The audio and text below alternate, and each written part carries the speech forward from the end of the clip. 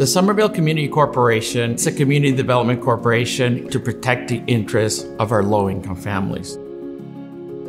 We protect them with stable housing, we protect them with stable food security, with stable jobs, and we work to ensure that the policies that are out there protect on a legislative level the rights to be citizens or non-citizens in the city of Somerville.